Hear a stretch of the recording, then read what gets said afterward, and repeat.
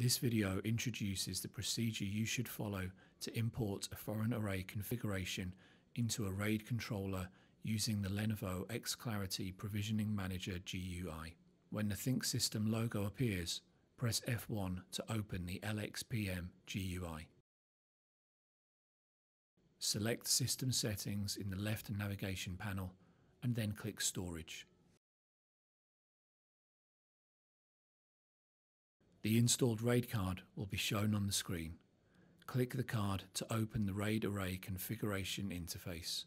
Click Main menu at the top of the RAID card dashboard.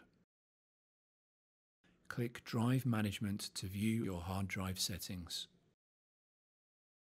A list of all the hard drives will be displayed on the Drive Management page. The foreign hard drive status will be unconfigured good.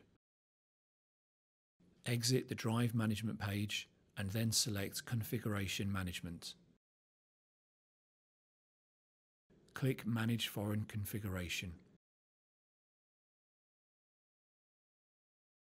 Click Preview Foreign Configuration.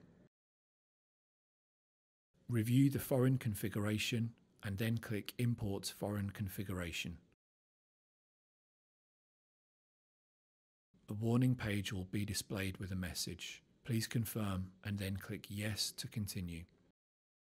Click OK to confirm the action.